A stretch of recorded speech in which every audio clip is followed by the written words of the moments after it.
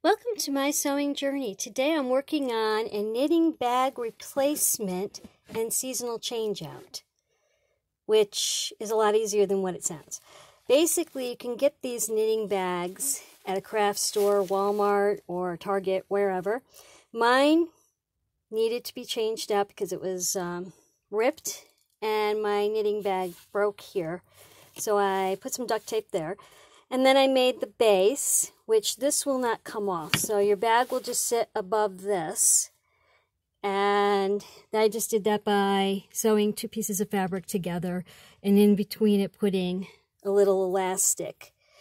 Then next I made the bag. Now the bag was 36 inches long by 10 inches wide. So 36 inches long by 10 inches wide. I hemmed the top, I hemmed the sides. You don't have to hem it if you want to have a lining bag, but I chose to not line this.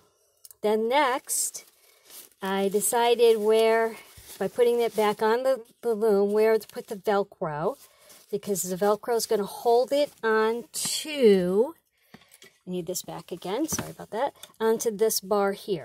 So in that wooden bar there, that's where the Velcro top will hold it down. I was going to use buttons, but then I thought not everybody can do a buttonhole, so I used Velcro instead. And next I decided on pockets. So you'll do this on both sides, and then next you do your pockets. Now I like to do everything on the fold, so my pocket was 6.5 long by 8 wide, and I sewed two pieces of that together. And then I sewed down for the crochet needles, and then I sewed it on, and then there's a pocket behind it to put like a pattern. And then I decided to have another pocket on the other side, but this one I didn't sew all the way onto the bag, I only sewed the sides onto it. So I sewed a piece of fabric that was 6 inches wide by 10 inches long. I hemmed the top, and then I just folded it and sewed it to the side seams. That way, if I want to stick something like knitting needles through there, I can, but I could also put my pens, pencils, magnifying glass, whatever I want there. Next, I put on Velcro, and that will be to hold the seasonal change out, which we'll get to for a moment. It's easier to sew it at that stage. Then I sewed on the pockets. I mean, not the pockets, the sidewalls. I'm sorry, the sidewalls. Getting a little confused here. We're up to the sidewalls. 6.5 by 7.5. So 6.5 wide by 7.5 high, and I hemmed them and sewed them on right sides facing together. I started at the bottom first and then sewed it across and came up on the two sides. Did that on both sides. Next is the fun part. Now, this is 36 inches long because this piece here, which it'll be covering, is 36 inches long.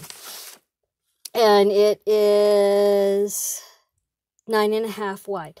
Now, I decided to make a pocket on the inside to put patterns for the season. So this is where my summer spring patterns will go. And I put Velcro on that side, and then I sewed right sides facing together and turned it to the right side. But I also sewed at the bottom just a little seam so that I could not have to pull everything up so it doesn't slide underneath the bag. So it'll just stay in place. Now these you can change out for the season. I mean, this would be nice for Christmas. Make a Christmas one. And have the reversible side, maybe Thanksgiving, and have Halloween. Have one with Halloween pumpkins on it.